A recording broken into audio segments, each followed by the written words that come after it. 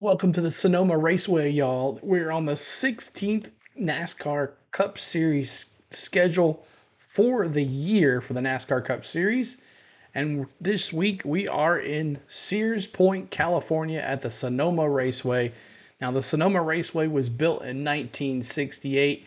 It's a 12-turn, 2.5-mile track, and it's held multiple names over the years. Most famous, the Sears Point Raceway from 1993 to 2001. Now, Sonoma uses not only just NASCAR, they have multiple divisions that race on this track, such as IndyCar, NHRA, the Motorcycle Series.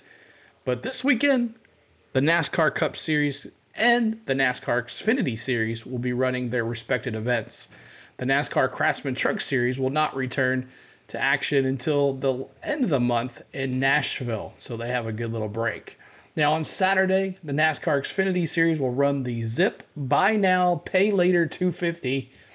The drivers should be well adjusted as they were in Portland last week at the Portland International Raceway, won by SVG, who I picked, and he was an amazing finish. But now Sunday, the NASCAR Cup Series will run the Toyota Save Mart 350, and this will be the second road course of the year for the NASCAR Cup Series.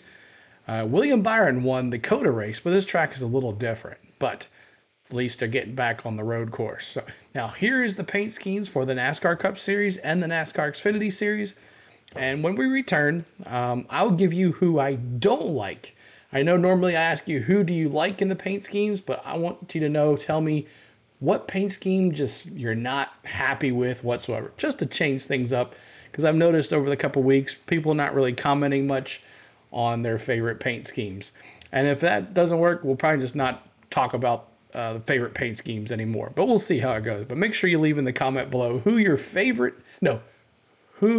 is your least favorite paint scheme for the week. And you don't have to give me a bunch of them, you can just give me one, whatever you like to do. We always look to see in the comments. Now, also when we come back, I'll discuss last week's events at Gateway, and pretty good weekend there, so we'll see who wins. Okay, so here we go. Here's the NASCAR Cup Series and the NASCAR Xfinity Series. Let's check them out.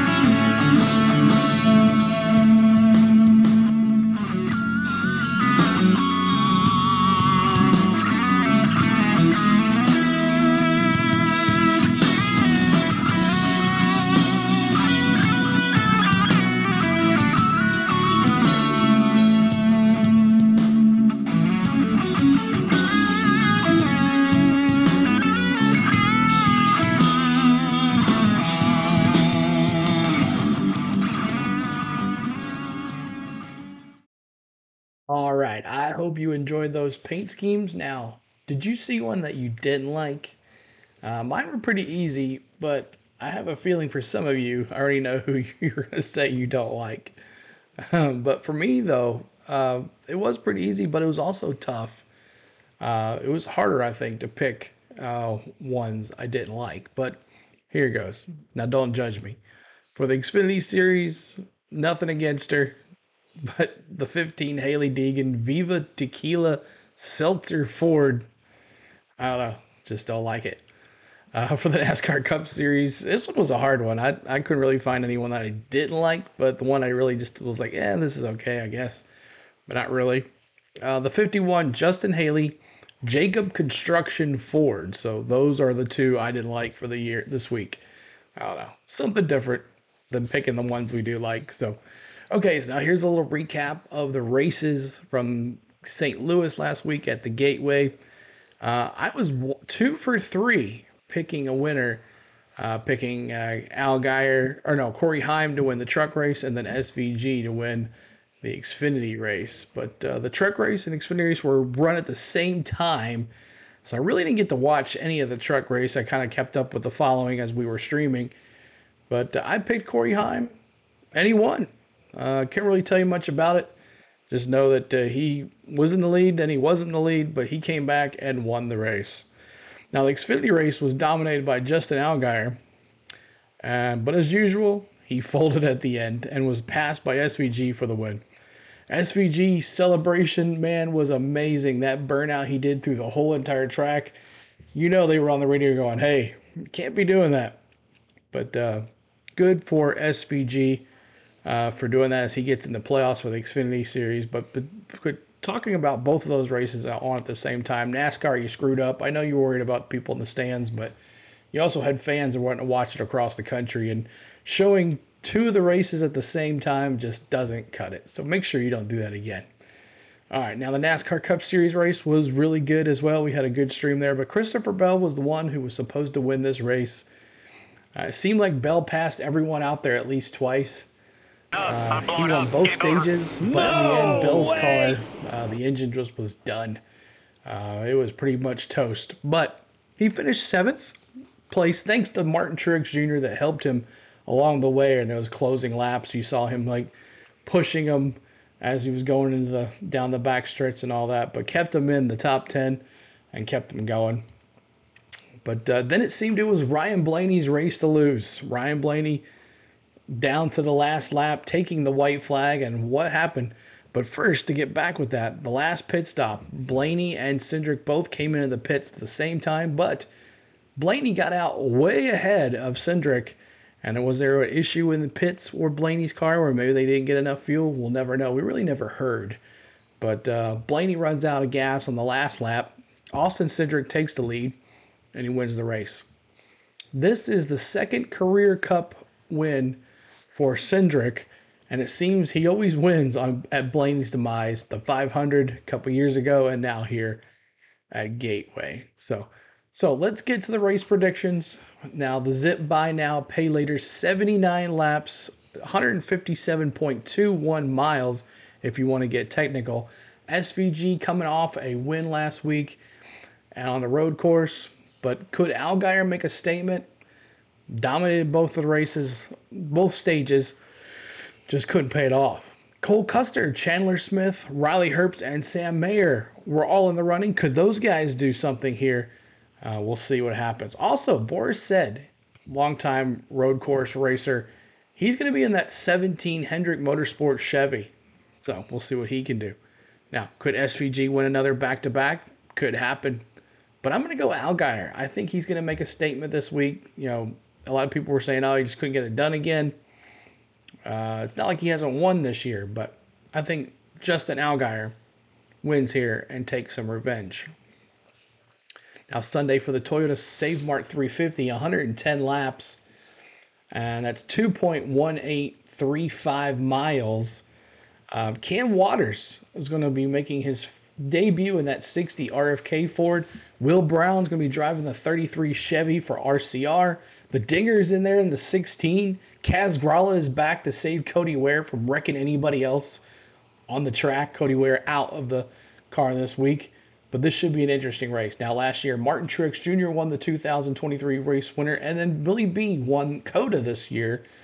But this is a toss-up. I don't know who to pick, but I'm going to go. Are you ready for this one? I'm going the Dinger.